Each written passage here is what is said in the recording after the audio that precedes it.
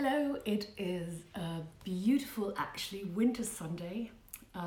Winter has finally arrived here. We have the first snow. It is January 19th, 2020, and I thought, well, it's cold outside, so let's read something from Robert Frost.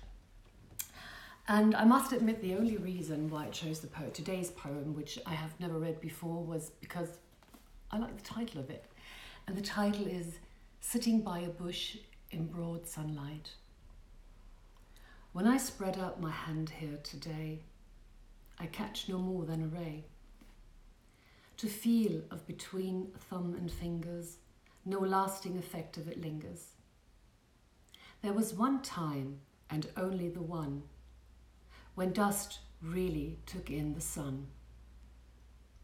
And from that one intake of fire, all creatures still warmly suspire.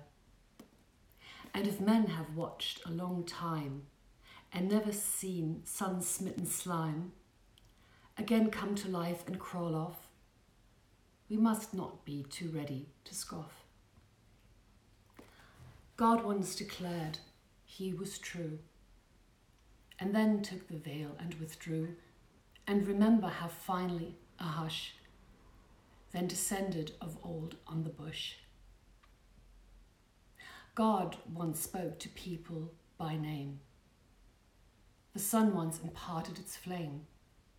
One impulse persists as our breath.